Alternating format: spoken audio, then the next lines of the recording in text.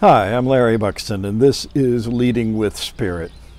Our 3-year-old granddaughter is in the phase of rejecting any food she's not familiar with. Her parents will put out a tasty new vegetable or fish on her plate for the first time, and she'll look at it and promptly announce, "I don't like that." She reminds me of when I first traveled in Europe years ago. I went with a friend who wouldn't try any of the local cuisines. And while others of us ate calamari or pierogies or bouillabaisse, Joel, at least, learned how to say burger and fries in 4 different languages. Every one of us has our preferences, ways we like to do things, habits we're comfortable with, procedures we like to follow. And as we grow as leaders and as mature adults, we learn to distinguish our preferences from our principles. And being open to new approaches enlarges our perspective and our character. There's an amusing story in King David's life when he experiences this. In 1 Samuel 25, he tries to finagle a banquet for his 600 soldiers out of a local landowner. And when the landowner refuses, the hot-headed king orders his men to slaughter the entire household. But the landowner's wife, Abigail, gets word of David's plans, and she acts to stop the massacre. She secretly prepares dinner and wine for David's entire army, loads it onto donkeys, and sends this huge caravan of servants and food out to David's camp. Then Abigail overtakes David in the wilderness and pleads her case to the great warrior. She starts by saying, basically, "My husband is an idiot."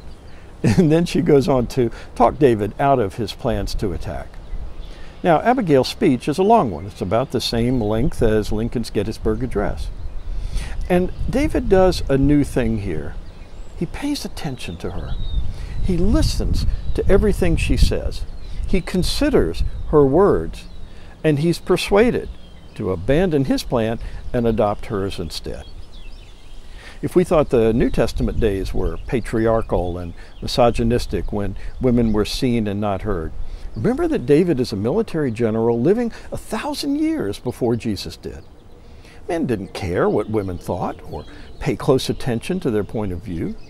Generals didn't take advice from wives, their own or anyone else's. So David's openness to Abigail's perspective is really quite radical. And this openness to new insights, especially when they come from sources we're not used to considering, is a key virtue for leaders, for all of us. Because we are regularly confronted with something new, whether it's a strange food or an unorthodox perspective.